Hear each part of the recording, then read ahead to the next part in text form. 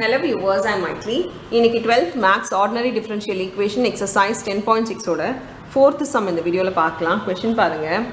Solve 2xy dx plus x square plus 2y square dy equal to 0 ன்னு கொடுத்திருக்காங்க.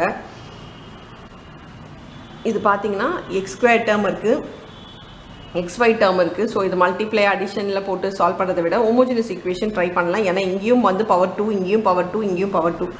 So இது சேமாக இருந்துச்சுன்னா ஹோமோஜினஸ் ஈக்குவேஷன் நம்ம சால்வ் பண்ணிக்கலாம். நான் ஈக்குவல்ட்டுக்கு இந்த சைடு இதை கொண்டு போகிறேன். So X square plus 2y square dy is equal to minus 2xy dx. So dx by dy by dxன்னு இதை நம்ம போட்டோன்னா இதை பையில் எடுத்து பாருங்க, minus 2xy by X square plus 2y square. இப்போ இது ஹோமோஜினஸ்ன்னு கண்டுபிடிக்கிறது இது f of x, yன்னு எடுத்துக்கோங்க. இதில் எக்ஸு ஒய்க்கு பதிலாக நம்ம என்ன பண்ணோம்னா ஒன்று t ஆகுது இல்லை லேம்டாவாகுது, எது வேணால் சப்ஸ்டியூட் பண்ணிக்கலாம். இப்போ நான் t சப்ஸ்டியூட் பண்ணேன்னு வச்சுக்கோங்களேன், எக்ஸு கூட t, அதனால் 2 into dx into dy, Y கூடவும் t, டிஎக்ஸ் ஹோல் ஸ்கொயர் போடணும், வெறும் எக்ஸ் ஸ்கொயர் போடணும், டிஎக்ஸ் ஸ்கொயர் கிடையாது, dx the whole square plus 2 into dy the whole square. இது மைனஸ் 2t ஸ்கொயர் xy ஆகிடும். கீழேயும் பார்த்தீங்கன்னா t ஸ்கொயர் வரும், t ஸ்கொயர் x ஸ்கொயர், இங்கேயும் t square y square. t square நம்ம காமனாக எடுத்தோம்னா x ஸ்கொயர் ப்ளஸ் 2y ஸ்கொயர்னு ஆகிடும். இந்த t ஸ்கொயர் இந்த t ஸ்கொயரும் கேன்சல் ஆகிடுச்சுன்னா இது மறுபடியும் நம்மளுக்கு கொஷினே வந்துடும். மைனஸ் 2xy இருக்குங்களா, ப்ராக்கெட்டில் x square plus 2y square இருக்குது. இது f of x, y. இந்த மாதிரி f of tx, ty போட்டு திரும்பி f of x, y வந்தால் இது ஒரு homogeneous equation.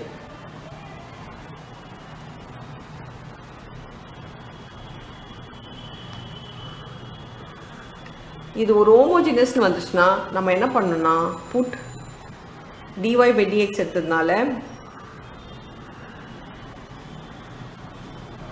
v is equal to, இது ஒரு ஹோமோஜினஸ் ஈக்குவேஷன் வந்ததுனால put y is equal to vxன்னு போட்டுக்கோங்க. And dy by dx is equal to v plus x dv by dx.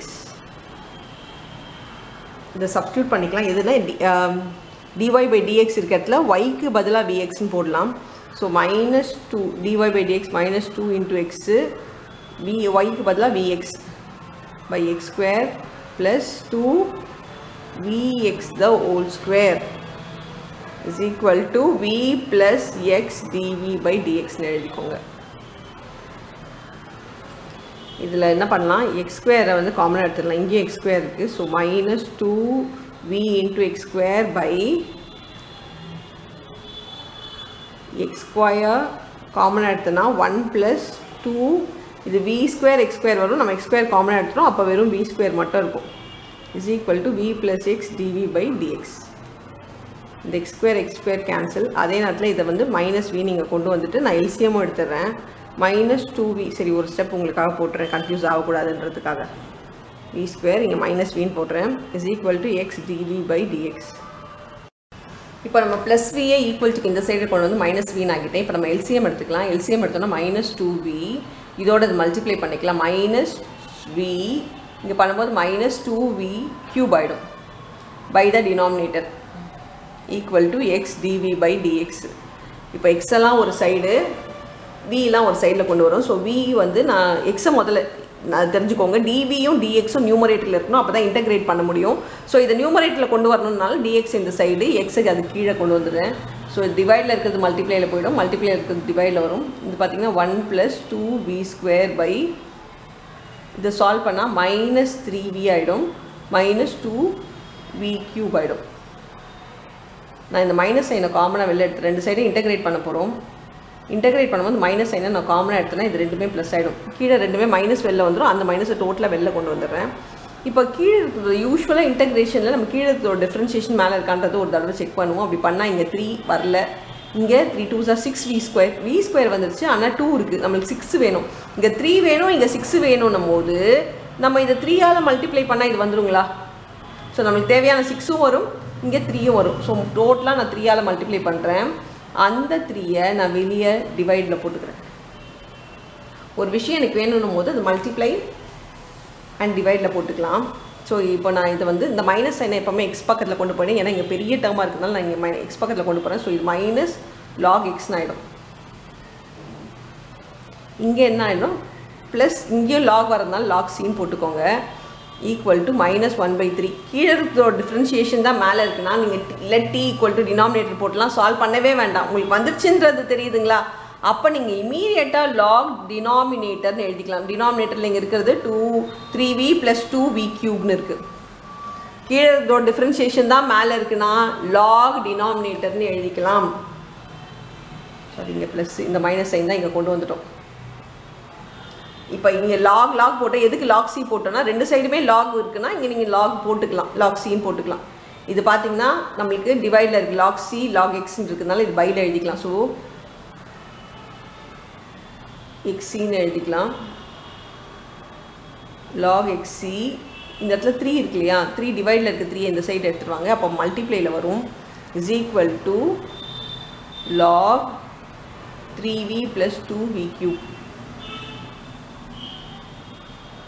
இப்போ லாக் கேன்சல் பண்ணுறதுக்கு முன்னாடி இதை நான் பவரில் எடுத்துகிட்டு போய் தான் கேன்சல் பண்ணேன். இது முன்னாடி நம்பர் கூடாது, அப்படி பவரில் போச்சுன்னா, ஏன்னா லாக் m/n n log mன்னு எழுதிக்கலாம். இந்த பவர் முன்னாடி கொண்டு வந்துடலாம், இல்லை இந்த பவர் முன்னாடி இருக்கிறத மேலே பவரில் எடுத்துகிட்டு போகலான்றது தான். ஸோ இங்கே நான் பவரில் எடுத்துகிட்டு போகிறேன். Lock c/x the whole cube எடுத்துக்கலாம், equal to 3v + 2v³ lock.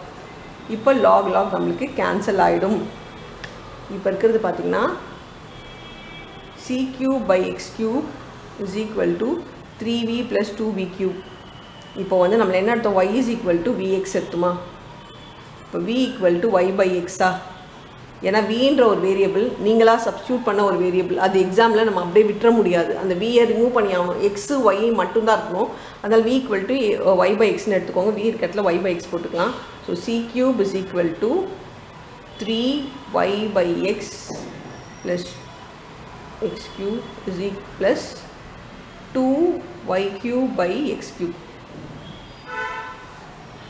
இப்போ என்னென்னா ஒரு எக்ஸ் நம்ம இங்கே கேன்சல் பண்ணிக்கலாம். ரெண்டுத்துலேயுமே எல்லாத்துலேயுமே வந்து ஒரு எக்ஸை கேன்சல் பண்ணிக்கலாம் டினாமினேட்டரில்.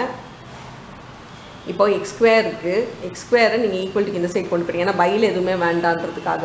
இங்கே ஃபஸ்ட்டு எல்சிஎம் எடுத்துக்கலாம். x² எல்சிஎம் எடுத்தோன்னா x³ இருக்குது. இந்த இடத்துல நான் x² எல்சிஎம் எடுத்தேன்னா 3y + 2y³/x² ஆகிடும்.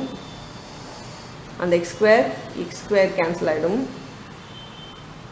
இந்த எல்சிஎம் எடுத்துகிட்டு நான் கேன்சல் பண்ணிக்கிறேன். இப்போ என்ன இருக்குது அப்படின்னு பார்த்தீங்கன்னா c³ is equal to 3x²y + 2y². இங்கே cன்றது ஏற்கனவே ஒரு கான்ஸ்டன்ட் நம்பர் இன்டகிரேஷனில், அது மறுபடியும் க்யூபு ஸ்கொயரு × 2 × 3ன்ற எழுதணுன்ற அவசியம் இல்லை. இது டைரெக்டாக நம்ம வெறும் cனே போட்டுக்கலாம். So c is equal to 3x²y + 2y³ R this is equal to சின்னு எழுதி நீங்கள் சம்ம முடிச்சுக்கலாம். இதுதான் ரெக்வயர்டு ஈக்குவேஷன். இது க்யூபில் இருந்தாலும் பரவாயில்ல, இதான் மல்டிப்ளையில் இருந்தாலும் பரவாயில்ல, டிவைடில் இருந்தாலும் பரவாயில்ல, அதை வெறும் சீனே போட்டுக்கலாம். ஏன்னா அது ஒரு நம்பர், ஒரு கான்ஸ்டன்ட் நம்பர், ஒரு நெக்லிஜிபிள் நம்பர், ஒரு குட்டி நம்பர். அந்த நம்பரை மறுபடியும் வந்து வேறு ஒரு நம்பர் அப்படின்னு சொல்கிறத விட அது ஒரு நம்பர்னே கான்ஸ்டன்ட் டேர்ம்னே சொல்லி நம்ம இந்த சம்மை முடிச்சுக்கலாம். அவ்வளோதான் இந்த சம். தேங்க்யூ.